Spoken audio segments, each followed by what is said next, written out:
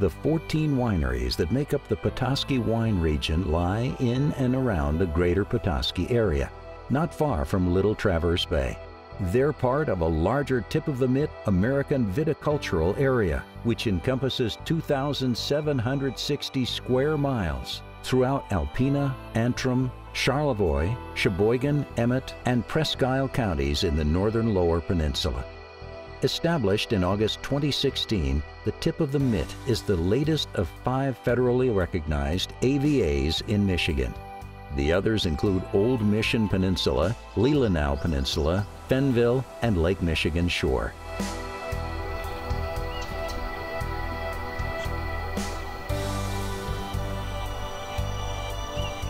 Hi, my name is Jeff Fry. My wife Gail and I started and built Crooked Vine Vineyard and Winery in Lansing, Michigan, just a little north of Petoskey.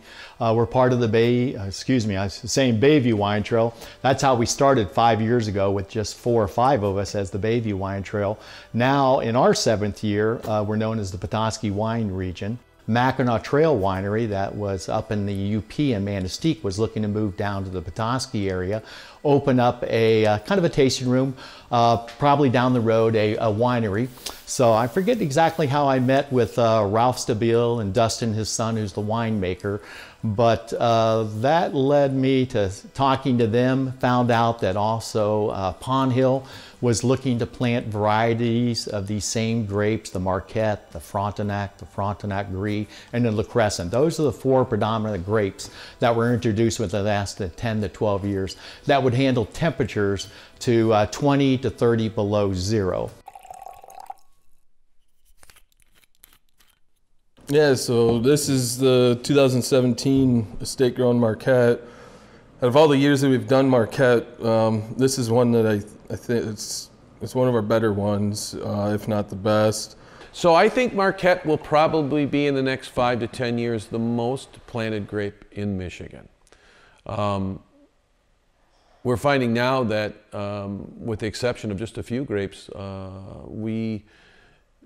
Marquette is becoming the fastest planted varietal in the entire state. Marquette grapes are developed by the University of Minnesota, and they grow very well. They ripen here on the best years, on the bad years. It's a very versatile grape, you know, and we've really experimented with it over the years. I've done a Marquette ice wine, Marquette rosé, Marquette nouveau, sparkling Marquette, sweet Marquette, barrel-aged Marquette. I think we've done Marquette in 6 or 8 different styles, and it's just we had to find our calling for it.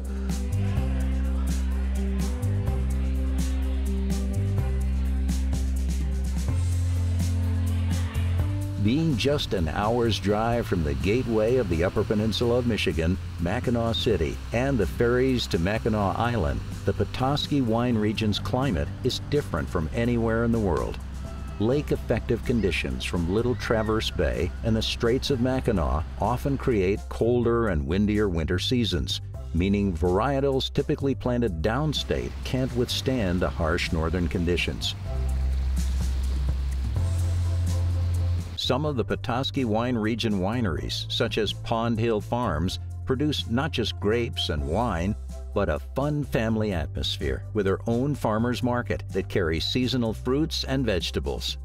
Pond Hill Farms is open all year around and always have something new to offer. There are new farmers or hobbyists that start from humble beginnings, laying down roots in the region, starting with just a few vines and growing to over 1,000. At Spare Key Winery, the men and women still work their day jobs and tend to the winery after they're done.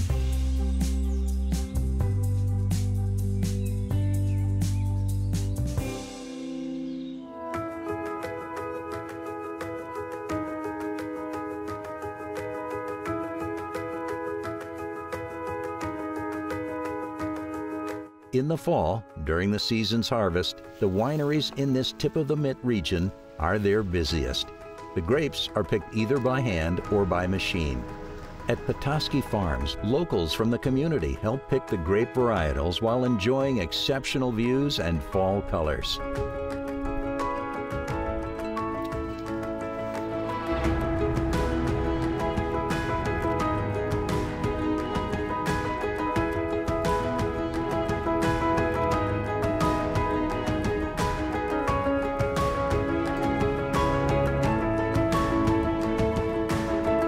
In autumn, the Petoskey Wine Region brings people from all over the state and country for spectacular views of the region's vibrant trees, including maple trees. One winery in particular, named Maple Moon, produces maple syrup as part of their process to make a delicious, unique wine. Maple Moon ferments their maple syrup to make several varieties of maple wine and is the only winery of its kind.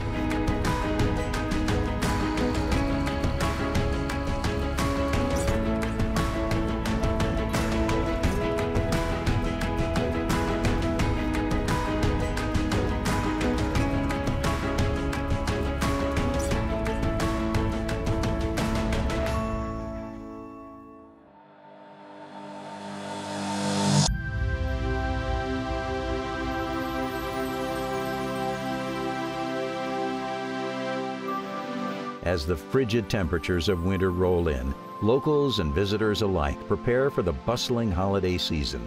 But some local vineyards are still busy harvesting for one of the area's most popular dessert wines, ice wine. Ice wine is a true labor of love, made from healthy grapes that are still on the vine when the winter frost sets in.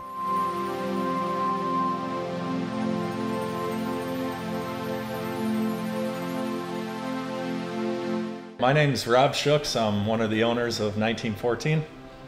He forgot to tell you he's a winemaker too. My name's Greg Schooks, one of the owners of 1914 here as well. And I'm RJ Schooks, and I'm the other owner. So 1914 started basically as an idea where we planted 10 acres of wine grapes, and from there we wanted to adapt and get a product to where we could sell to the general public instead of just selling to the processor. And the winery is what we came up with. But 1914 also represents the year our great-grandfather started the farm. See, it's my brother and my cousin and I are fourth generation on our family farm. And so we not only do we still farm actively 1,100 acres, but we also opened this a little over a year and a half ago to celebrate our heritage, celebrate our family, and make this more of a real happy place for family and friends to gather and share traditions and enjoy a glass of wine and cider. The ice wine came from our Vignole vineyard, I guess I could say. Our Vignole grapes, we harvested at 43 bricks, left at a residual sugar of 22 bricks, has about 11% alcohol content. Makes a fantastic dessert wine. Well, and the reason it's called ice wine is so you have to it has to be below 18 degrees for 3 days. So that way all the sugar inside the grape is crystallized. That's what gives it that robust, high fructose syrup taste to it. So with that, you do have to harvest in that temperature as well as press off in that temperature. So your yield goes significantly low, but your value goes significantly high as well.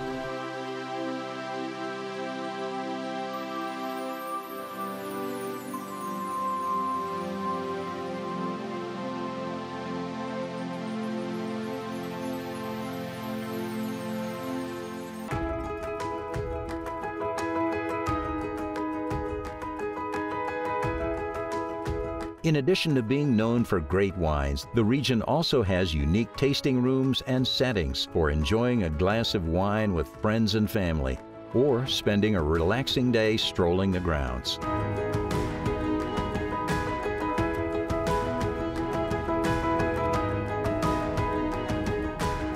Family hospitality isn't just an expression in the tip of the mitt. Most wineries are owned, maintained, and worked by small multi-generational families. I'm Britta Dennis. And I'm Matt Kilman. And we are from Walloon Lake Winery. We are located on my family farm. We have 40 acres. We've been farming this land for over 65 years in one way or another. We became a vineyard 7 years ago when we planted our first grapes, which were Marquettes. All of our wines are made right here on the property, bottled here. Everything's done here. We have 7 grapes planted on the property. We have Marquette, Frontenac Gris, Frontenac Blanc, Frontenac, La Crescent, Saprevois, and Petite Pearl. And we are sourcing most of our grapes from our own property or properties in the area that we've been working with since pretty much the inception of the winery. So it gives us a lot of really nice variety.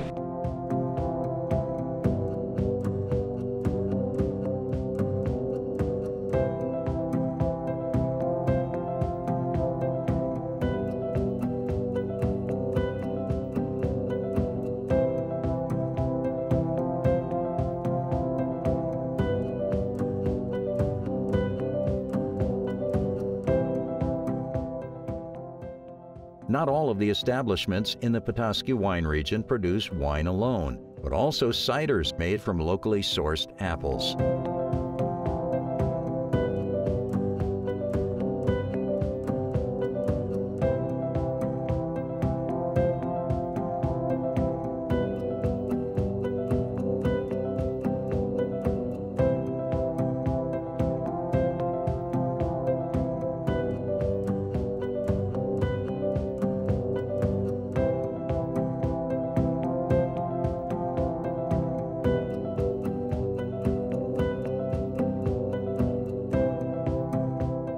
The Petoskey Wine Region continues to expand from its humble beginnings to miles of thriving viticulture. With room to grow, many of the wineries bring new ideas and additions to their operations year after year, adding new entertainment spaces and architecture, creating a fun locale.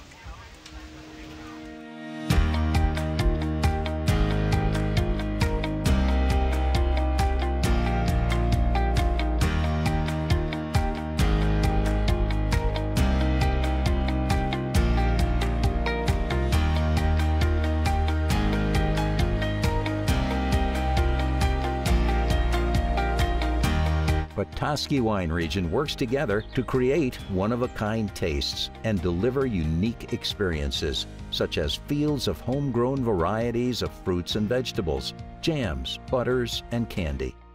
Apples grown in the region cater to hard cider production at Royal Farms and others throughout the area.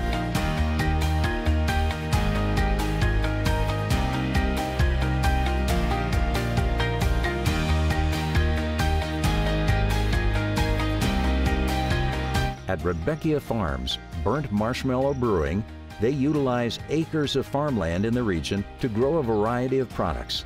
Not only does Rebecca Farms produce wine, they distill spirits such as bourbon and gin. They also make grappa, a fermentation of pomace, the remains of skins, pulps, seeds, and stems left over from their winemaking process.